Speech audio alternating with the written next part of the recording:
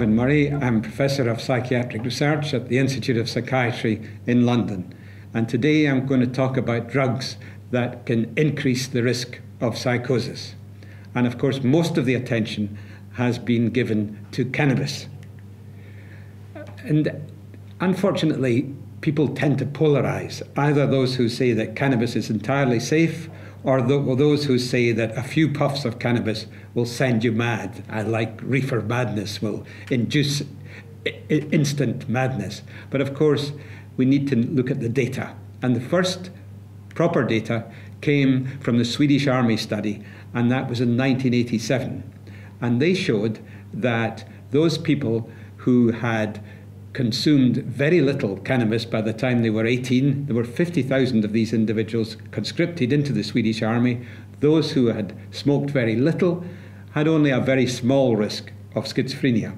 But as you can see at the other end of the slide, the more cannabis that you'd taken, then the more was your risk of schizophrenia. So if you'd taken cannabis more than 50 times, your risk of schizophrenia over the next 15 years was increased about 6 times.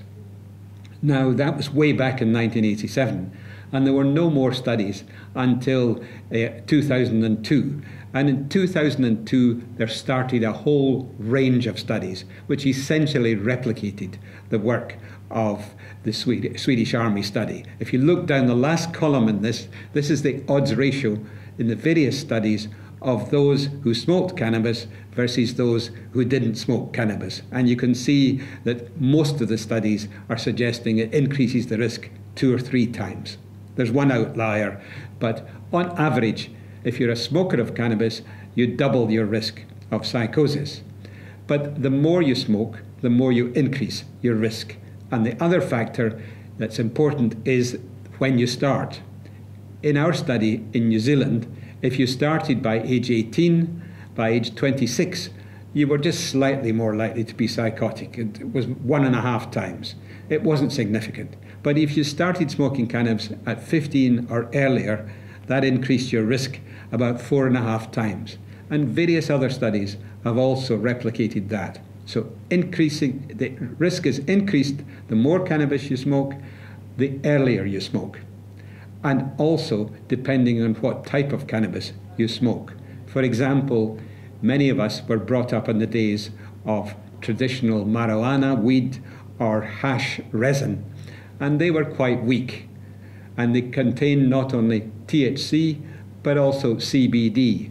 And THC induces the high and also induces the perceptual changes and the psychosis, whereas CBD tends to ameliorate these symptoms. But in the modern types of cannabis, sometimes called sinsemilla or skunk, there is much more THC, 17% on average, as opposed to about 4% in old-fashioned cannabis. And there is no CBD, so there's none of the countervailing substance which was in old-fashioned cannabis. And if you look in this slide, you can see that those individuals who rarely smoked hash or resin, they showed very little increase in the risk of psychosis. But it was those individuals who smoked skunk every day who had particularly a high risk, at 5 times increase. So if you smoked skunk or sinsemilla with the high THC, low CBD, even if you smoked it occasionally, it increased your risk, but it was the daily skunk smokers who were particularly likely to go psychotic. Skunk, of course, is called skunk because it has a strong smell like the animal. So it's now beyond discussion that cannabis increases the risk of psychosis and that higher potency types increase the risk further. But of course, most people who smoke cannabis don't come into any problems. It's a bit like alcohol. Most people who drink alcohol moderately never have any problems. Most people who smoke cannabis moderately never have any problems. But if you try really hard, smoking 5 joints of skunk a day, then this may increase your risk of psychosis 5 or more times. A new event, of course, has been the arrival of synthetic cannabinoids. So THC, the active ingredient of old-fashioned cannabis, is a partial agonist at the CB1 receptor. But for about the last 6 years, it's been possible to buy on the street market or in the internet synthetic cannabinoids. And they are not partial agonists for the CB1 receptor. They are full-blown agonists. So they have a much bigger effect. Curiously, many of them are legal. So some young people who don't want to take an illegal drug take synthetic cannabinoids instead, and of course they get a much stronger substance. And so synthetic cannabinoids are more likely to induce psychosis relatively rapidly, and they induce a paranoid psychosis which has been called spicophrenia, because these synthetic cannabinoids are called spice.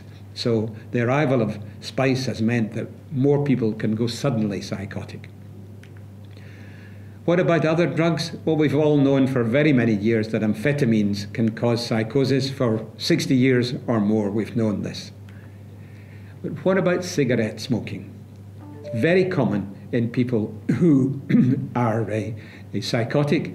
There's no doubt that psychotic patients smoke more than the normal population.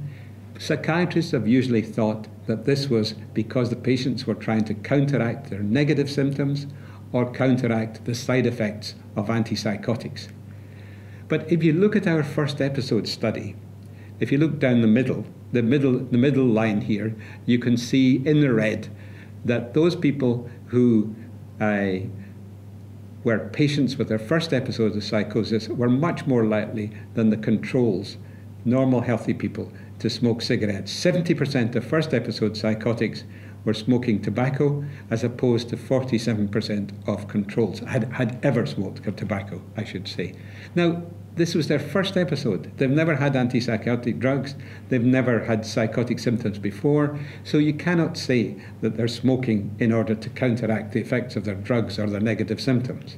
So it does raise the question of, could cigarettes also be contributing to the risk of psychosis?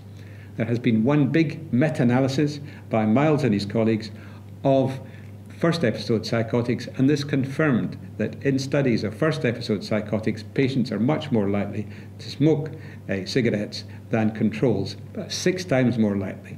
And that the beginnings of longitudinal studies, which also say that the smoking comes first and then the psychosis later. So this raises the question, does cigarette smoking actually increase the risk of psychosis? We can't say for sure yet, but I think it's going to be a hot topic over the next few years. Certainly, we as psychiatrists should not ignore the cigarette smoking by our patients. Not only is it bad for their physical health, but it also prolongs and exacerbates their psychosis. Thank you for listening.